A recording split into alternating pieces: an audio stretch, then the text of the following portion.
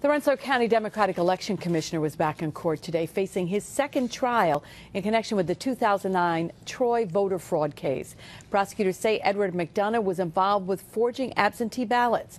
Jennifer Lukey was in court for jury selection. Edward McDonough was tried for these alleged crimes alongside former city councilman Michael LoPorto earlier this year. That jury was deadlocked, and now this second time around, the men have separate trials. Michael LoPorto was acquitted in July. Edward McDonough's attorney is convinced his client will see the same fate. My client is not guilty, and I believe a jury will speak of that. But Special Prosecutor Trey Smith maintains McDonough forged absentee ballot requests during the Working Families primary in 2009. He says now that the cases have been split, he thinks it'll be easier to prove McDonough's guilt. I have one less defendant. I have, 29 less counts to deal with. McDonough's attorney says this is what they wanted from the start, separate trials, so the jury doesn't get confused about who allegedly did what.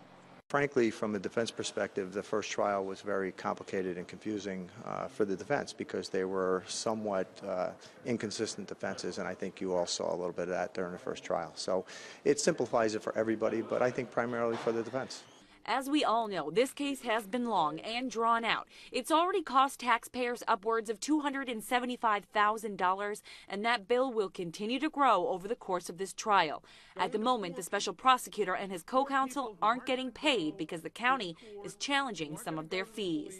I'm obligated to take the case, so I've done everything that I could to proceed with the case, and I've made sacrifices. Mr. Hugg has made sacrifices to go forward with this thing.